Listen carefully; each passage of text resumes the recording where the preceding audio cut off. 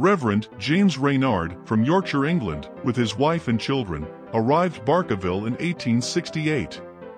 Reynard was a frail man, and was sent from England to Canada to regain his good health.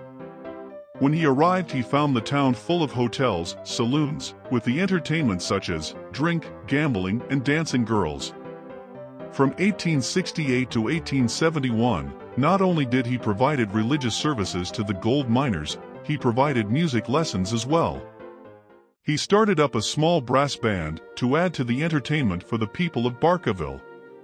But times were tough, as he and his family often faced starvation, isolation, and the bitterly cold winters of the north. His health deteriorated more, and he was relocated to Nanaimo, where he served as rector of St. Paul's Anglican Church. In 1871, Reynard met with the leaders of the community to discuss starting up a brass band, as there was so much musical talent in the area. A public meeting was called to see how they could raise money to purchase the musical instruments for the new band. The response was overwhelming. Funds were donated and more musicians joined the band. With money in hand, the Reverend sent away to England for the instruments.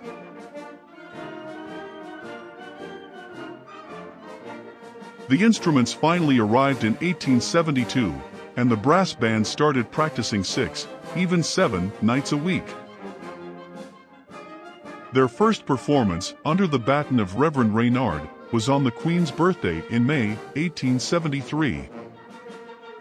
In 1874, Reynard's health kept declining, and he took a leave of absence to go to Victoria.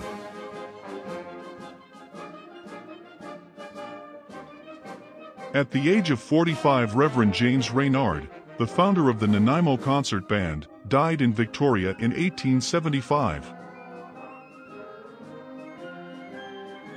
During his leave of absence, the band was now under the leadership of one of the original band members, the lead cornet player and later the first mayor of Nanaimo, Mr. Mark Bate.